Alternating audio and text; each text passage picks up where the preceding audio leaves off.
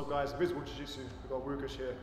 Wukash is going to wish he wasn't here. We've been working the West Point Ride in class today. West Point Ride as a submission came to me after I'd been in contact with a couple of wrestlers and I'd seen this thing called the West Point Ride being used as a pin, and all of a sudden I thought, you know what, we can make the guy suffer and tap with this. We can use it in a jiu-jitsu context. And I had a good chat with a good friend of mine called David Mendelsohn, a Canadian wrestler, now lives in Germany, teaches out there. And we talked about the potential of a submission. And obviously, someone with nice long arms, the West Point Ride is going to be very, very useful to attack. So from a jiu-jitsu context, go turtle here, point your head to the camera. From a jiu-jitsu context, I've been getting it a lot in sparring from here. Okay? Now obviously from a wrestling context, a lot of the stuff I've seen on YouTube from a wrestling context has been from the starfish position. Okay? Whatever you call this in wrestling, because he doesn't want to get turned over and pinned and people were going to like gut wrench type position to try and turn him over, come back up. But that's never going to happen in jiu-jitsu. This is going to happen. Okay? And even if he closes some gaps here that make opening his knee, putting the hook in difficult. Okay, if you missed that video, you can go and watch in the corner and come back. If that's difficult, he's protecting his neck, but he doesn't always worry about this. Okay, so even if the gap is relatively small, a lot of the time I can work my hand through. Okay, so just to show you what we're talking about, I'm gonna be controlling my side ride, punch the hand through, connect, and I'm gonna tip him here. Okay. And it's a little bit different to the wrestling context because that's not a pin, okay? And I don't want a pin. In fact, going to the pin takes away all the pressure. So if we turn this way now so the camera can get a view, what I've seen from wrestling clips where they start here or they end in the West Point is a lot of them are going to a head on the ground position and running all the way around it. Okay? And they get into positions like this, and he tries to move, he tries to get out, but his shoulders are on the mat. I've won, it's wrestling, okay? I don't want that in jiu-jitsu. I actually want to half finish the West Point Ride, okay? And what's gonna happen is he's gonna feel immense pressure through his ribs here, okay? Unfortunately, I have popped some guys' ribs in training. This is how I know this is effective. Or he's gonna feel it on the neck, depending on how folded he gets when we do it. Okay, so what I'm going to do is punch my arm through, okay, and I'm going to grip my wrist and grip just below his front delt, okay, and there's three things that can happen from here, okay.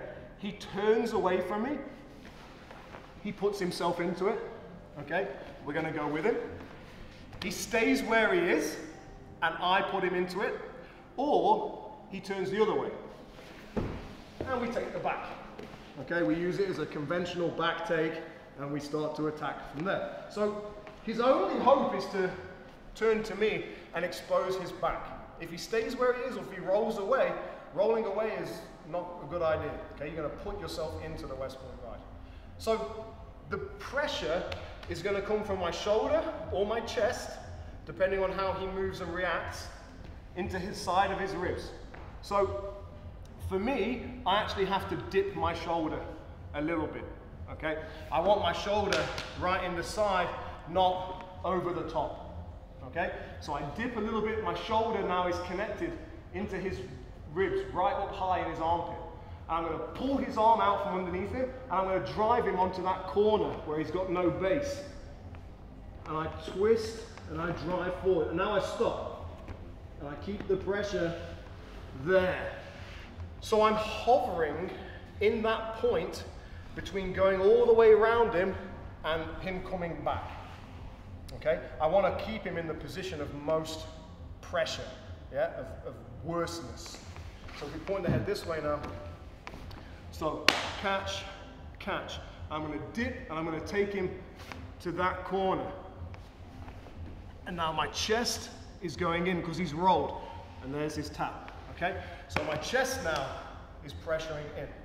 So I'm holding him. I'm holding him where it's immensely horrible for him.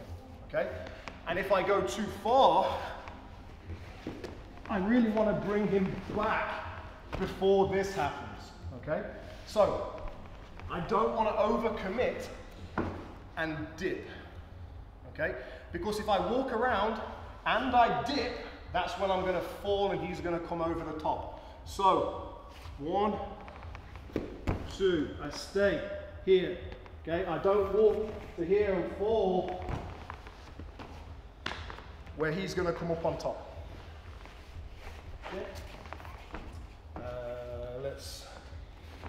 Let's attack this side now so we can see. So I'm here, I sneak my hand through, boom, and I catch. Okay, my shoulder is in his ribs. I'm going to pull this in as I dive to the corner. I put him on his shoulder, and I walk, and I walk, and I stay here. I don't keep walking so that I fall off the top and allow him to come on top.